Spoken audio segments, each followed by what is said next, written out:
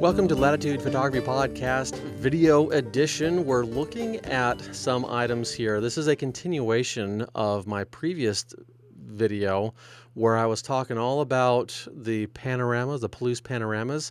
Now we're looking at this notion of this segmentation. And so this project, or this question, this reason this video is coming about, I should say, is because I had a question from a listener, a podcast listener. And he basically said, hey, I saw your two videos that you have on your YouTube channel about segmentation. They're all about the creation of it as it relates to post-production and stuff like that. They aren't really showing us exactly what we're interested in seeing when it comes to what are you thinking about when you're actually addressing, when you're coming to the scene, what are you looking for? So I've got 15 images here of the different segmentations that I've made in this series. And so it looks like Lightroom is saying on two of these, it doesn't know where the files actually reside. So that's interesting. But anyway, we will move on from here. These are definitely all Photoshop documents because where you see these framings happening, those are individual pictures that I've taken. I'm not taking a big wide angle image and then just going into Photoshop and putting these frames in there. That's totally not the case. In this particular image, this is the second image in the Facebook group. This might be, I don't know, it might be the first image for this series since I'm having two images where it's giving me a little bit of a hiccup on the location of the files. This one's a little bit of a blue tint, and it was done in a very cool, season. It wasn't quite winter. At least the snow isn't on the ground yet. But we have this arching tree that's growing out from the left-hand side, arching up, going down again on the right-hand side. And then underneath it, we see this tree trunk of a tree that has long been downed. And it is very broken. That tree trunk along the bottom is very broken. Where the tree trunk that is the main tree, that is my main subject, it is really, really put together. It's from one to the other, very closely put together. And so my thought process is usually about three things I'm looking for when I'm doing a shoot like this. The first thing I'm looking for is, do I have a subject that might, let's say, make a nice panorama? I want to think initially in a panoramic sense. So we just got done talking about panoramas with the Palouse panoramas, but now on this particular side of things, do I have something that would create a good panorama, at least initially? And then what can I do to it? How can I capture it that brings attention to the piece that I want to bring attention to and lets everything else become more of a supporting stage, a supporting element, and everything is then subject to that main piece. So it's a little different. Let's take a look at some of these other images. I have another here where it's just pure black and white without the blue tonality. So there's that one. This one, I'm not sure is as successful as some of these others. This one's a little goofy. This is over at the Twin Sisters Monument in the southwest corner of Walla Walla County. And so there's this tree there that I just love to shoot and frame up the Twin Sisters Monument, which is in the lower left-hand corner here. You can see I'm rotating the camera an awful lot, and it's generally wide-ish angle. It's the metadata says 16 millimeters, so I don't usually do 16 millimeters when I'm doing a series like this, but it worked out for this one. The thing that I don't necessarily like about this image is the clumping of those dark leaves in that tree. You lose the definition of the borders of these individual frames, and that just is problematic to me. And if I were to make those frames white, then you lose those definitions of those borders in the sky. So, it wouldn't really work so well. It was still a good practice, and it was a good way to keep pushing this forward. This is definitely coming from many, many years ago. Let's take a look at the date on this. This Photoshop file was worked on December 20, 2011. So that was a long, long time ago. And it was probably shot just a little bit before that. I don't think I spent too much time sitting on this one. All right, this next image is also from that same area. In fact, it might even be the same tree. It's just a different approach to it. And so you can see I'm zooming in at about 100 millimeters. I'm only focusing on the tree itself and largely these frames are straight, but I have two that are kind of sort of angled a little bit. This also comes from 2011. So, I'm still kind of experimenting, still kind of growing in this whole idea. What do I want to do with this series? How can I treat these subjects and bring them forth? All right. So I mentioned the idea as a thought process, this idea of something to do with this whole notion of a panorama. All right. And then we have this whole idea of, okay, what about the subject? How can I take that subject and how can I piece it together? How can the subject be the glue that holds the image together, even though they're all separate pieces that might feel like Polaroids landing on top of each other or just whatever? How can I make that stronger? How can I tie that together? And so I'm looking purposely for that parallax adjustment. I'm not looking to make things perfect like you do in a pano. I'm looking for something that I can break, but yet then piece back together. And that's where these different elements in the background, they become shifted and they become less aligned. They're totally not perfect. And that's one thing I just really like about this process, is it gives me that notion that I'm going for with that. This next one comes to us from Idaho, also in 2011 is when the Photoshop files worked. This one I decided, okay, I need to take a slightly different approach. And so I remember very specifically, I mounted the camera very firmly, if you will, on the tripod, and I wanted to keep everything 100% level, 100% straight. And I was only going to be separating things out, left, right, up, down, whatever. But then you can see also I cropped in further and I sized the frames differently. And so I have a weird thing going on. So in that main framing element up at top, it has a certain width. Down at the bottom, it's narrower. So behind the one image that's on top of it here on the left side, I did something else there and I messed with things. But those main roots that are connecting to the stump, they are all aligning perfectly. And then, of course, I was experimenting differently with the borders as well, giving it kind of a shadow edge, burnt edge feel kind of a thing. A total of 4 different frames brought together to create this one overall piece. And I really liked how this turned out, but again, it still wasn't, it just needed something a little more. And I needed to push just a little more with this series and this idea of how I'm growing in this series and what's happening here in this series. All right, this next image, same idea, same lens, keeping it very level. Everything is just 100% level. And I was wanting to focus on this idea of, again, that notion of the subject and what can I do in order to portray that subject and glue that subject together and let the surrounding elements be the supporting stage. Now, this is also a thing, since I'm on a 100mm lens with this image and f5.6, and I'm not too far away, so I have some shallow depth of field. The focus point changes from frame to frame, and so I want to focus and provide that focus on the element that's important in that individual frame. And so I'm not letting it just go blurry from one frame to the next. That's also part of this. In this one, I would have some depth otherwise.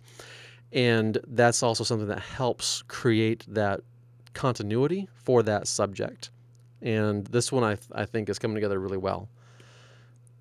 This particular image, this next image, is a brilliant yellow tree. I think it's a sycamore tree. It's coming from Walla Walla. This was done, it was worked in Photoshop last on November 2, 2012. Or at least, I'm sorry, that's the capture date that I'm reading. And so this image is, I think, one of the things where I started to sort of spread my wings a little bit. And I say that because things are well aligned, those branches are well aligned, but I also am finally using color. This is the first one I have ever done where I felt comfortable saying color is good. And of course, it's a monochromatic color with all that yellow, but color is good and it works and everything segments out perfectly, or at least near perfectly. But I decided to make them square crops. as I was walking under the tree and I was looking up and I was like, ooh, look at this branch and how it's kind of coming over me. Because it's literally directly over my head. I was just like, oh, this is very nice. And so I shot it in, click, click, click, click as I'm going across. But in post-production, I decided, this would really benefit, I think, from square frames. And I think it came out really good. So we have this anchoring element that is the tree trunk. We then have the branch coming out and splitting off, branching off, and transitioning from the weight of the tree trunk to the airiness and the delightfulness that is that brilliant yellow color. One thing I think that's certainly going to be important in a series like this, definitely you want to be manually exposing, and you want a consistent exposure across the entire thing, just like you would do when you do a panorama. But when it comes to aligning these things, since you're a lot more freeform in your shooting practice, you want to be able to nudge those around in Photoshop. And so what I like to do is give myself a little bit of wiggle room. In this case, it worked out really well because I cropped to square, but I was able to give myself that extra wiggle room of that overlap, and it worked out really well. Another thought process to really be thinking about, I said there's a couple. The element, the subject itself, if it's on a specific plane, so it has the same distance from you as everything in that subject is the same distance from you, I think that works a little easier, a little more easily. When I go back to this other one here that I was talking about, where we do have some depth that would otherwise be noticeable in the shot, i.e. depth of field, had this been one solid frame, or had I not readjusted focus, then we have the potential for, I guess, just some other issues going on. So that's why this was another challenge, and when I decided to focus on keeping things, making sure they exist in the same plane across the field, that made my life a little easier, and I was fairly pleased with how that came about. All right, this next one I went back to Twin Sisters, and this one comes from May 25, 2013.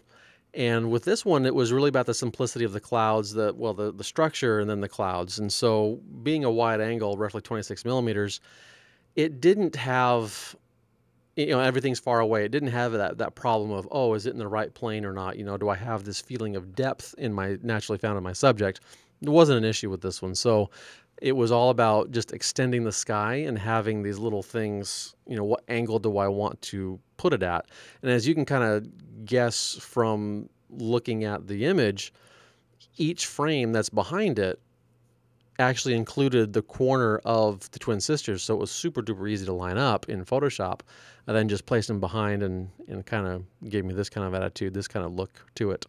All right, this next one of my favorite subjects, of course, Palouse Falls. And initially I look at this and it doesn't quite feel like the falls is tall enough. It almost feels like I compressed it a little bit, but pretty sure I didn't do that. It's just that's the way it kind of sort of feels. This is rated at 198 feet. And so you can kind of see there's a little bit in the top frame, there's some people there on the edge. And so you can kind of get a sense, okay, if those people are roughly almost 6 feet tall, you're looking at that scale and you're like, yeah, okay, that's about right. It looks pretty good. With this one, it was really important for me to say, okay, I've got this energy of the water flowing down. And in order to make it super cohesive, I wanted to really slow down the shutter speed. And so we're dealing with about a 1 second shutter speed here. And that allows the water to go super silky smooth. When you get down to the bottom, you still have a little bit of, definition down there, but as it relates to the actual vertical falls itself, it's really super silky, and that made it really easy to align whatever was happening in that waterfall, and then it makes it easy for the eye to just transition from one frame to the next, and I knew that would happen. And then of course with the contrast of textures from the basalt rock to the really flowing water to the depths of the pool below, we've got lots of good things as a normal composition going in. It's just when we're dealing with these different segments, we still want to give that eye something easy to follow, easy to transition from one thing to the next. And that I think that longer shutter speed allowed that to happen. Because if I didn't have that longer shutter speed, I've been there plenty of times, I know that it's going to, the image, or I should say the water is going to have different undulations. If I were to go with a sixth of a, if I were to go with a sixth of a second or something like that, it might have different undulations. It might not line up just perfectly. Whereas if I extend it out to a second like this, then everything just totally flows out and it's looking really good. All right, this next one comes to us from an old tree farm that I believe no longer exists in Boardman, Oregon. Super simplistic, only 2 images. And you can see on the one, I kind of sort of cropped it. And when I was initially thinking of a panoramic when I actually shot this, that it would be a seamless transition panoramic. But when I got into post-production and I saw it in Lightroom, I was like, no, wait a second. What if I did this? And then I just gave it this little crop, assembled this in Photoshop. I was like, yeah, this is nice. I like how this came together. So super simple, just 2 frames. The subject is right smack dab in the middle. And then you have the receding tree trunks in the background with all of that fog and mist and whatnot going on. And then with all those yellow leaves there on the ground, it gives that an interesting texture and an interesting color. And then out of this main trunk that we're focusing on, you have this one single little branch with a few green leaves still on it. Tiny, tiny, tiny little branch coming out. And it, suggests a little bit different section of life and growth with all these other leaves that are on the ground. And we know it's in the fall, but where are these green leaves coming from? So there's this little, dialogue happening here. But the simplicity, that's what I was going for on this one. All right, this next one is actually very much an overview. It's Plitvice Lakes National Park. And with this one, this scene is very popular, very common. And I have one of this scene without the segmentation. But when I was there, it was just like, oh, what if I were to break that apart? Here, I have this element, this very strong element that will lead the eye of the viewer from one place to the next very succinctly, very distinctly, whatever you want to call it. And so, that's probably the final thing that I want to encourage you to look for is if you want to do something like this, you got to have that something that ties it all together. I think I've said that before already, but I really want to emphasize that. Whatever that something is, that is what holds it all together. That's what makes the image, the collection of images, the embodiment of this segmentation effect. That's what makes it work. That's what brings it all together. And that's the biggest reason why I like that anyway. All right, so this one we saw, it's linked in the show notes for the putting this together in Photoshop. This big, huge upturned tree, this root system, it's found at Shore Acres State Park there along the Oregon coast. And as I was kind of touring along, I was just like, whoa, this thing is amazing. And it was all in one plane, and it had so many different things going out that would be able to, just be that thing. It would be that structure, that whatever it is that draws the eye, and you start in the center and you move out to the outer edges, and it makes it feel too like you have a series of prints just stacked on top of each other. And of course, that's part of the attraction for me with this series. But I liked this one because it was so many different pieces and so many different roots, and it just went everywhere. So this is probably the most complex one that I've done. I have thought, however, it might be nice to try this one all over again and maybe do it with fewer images. But, I just have to get out there and try it and see if I can make that work. The thing about it, though, there is just so much, these things are going at so many different angles, I'm not convinced that would actually work. I'm not convinced that is going to be successful. It's just as I was putting it together in post-production, I was like, maybe. And so it's worth it to try it. If I ever get back, I'm going to give it another try, which I know I'll get back there. The Oregon coast is like one of my favorite places ever to shoot, so I'll get back there eventually. All right, this one has a capture date of August 11, 2019, so not too long ago. This one is a little bit different in that it's a tree with a root running along the lower portion of the image. And so the root, you have a lot of connection. The tree trunk, where it meets the root, is a little bit disjointed. And then as the tree goes up and up and up into the sky, It also reaches down in the lower right-hand corner area, but I don't have a connection image that brings that together. So overall, and these are also square cropped, and there's no rotation on these images. So overall, you do have a separation there. I still like it, though. I still think this comes together well. This is from Scotts Bluff. They're in at the Scotts Bluff Monument in Nebraska. And I was just tooling along with the family. This is on our family road trip, and we only went to Scotts Bluff because I really wanted to go. And the wife was like, "Really?" And I said, "Yeah. I mean, it's just so cool. There's a lot of history there, etc." And just tooling along, didn't have much time there, but I saw this and was like, bingo, I got to make it, because there's these strong lines generally all on the same plane, and I figured I could make it work with the eye being drawn from one of these pieces to the next, and I think it worked. So it came out. And the last one I have here is from Alaska, and it's somewhat similar to that Palouse Falls idea where it's a waterfall. And we have a contrast in textures. We have the waterfall, which is, again, really smooth and silky. This is only 0.4 seconds because there's just not as much water going. And it just doesn't have the same, do we say undulations, the same flow characteristics that Palouse Falls has, where there's just lots and lots and lots of water going over. So I didn't need as long of a shutter speed to make everything go silky, to make everything just be perfectly aligned, or whatever you want to call it. So those textures would line up really good. I did vary the amounts, though, of the heights. So the widths on each frame are the same, but the heights on those two center images are narrower. So they're a little bit more pano in their effect, whereas the top and bottom images, they're more of a standard framing. And I think that helps break it up too, because if I had those being the same height as the other ones, well, the second image down and the fourth image down would kind of almost run into each other. So I needed something to separate the secondary textures, the tundra, the dirt and everything else on the side, but that didn't interrupt my water flow.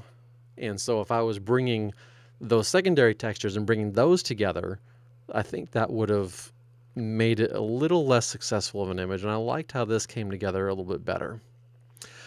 All right, hopefully that helps. I really look forward to any type of feedback or anything like that you can give me. Put the question in the show notes down there below the video, or if you want to hop on over to the Facebook group, that would be great. Would love to have some questions coming through and some conversation coming through on that. That would be amazing. So don't forget to look up the various things, especially if you're interested, wanting to know more about my print course.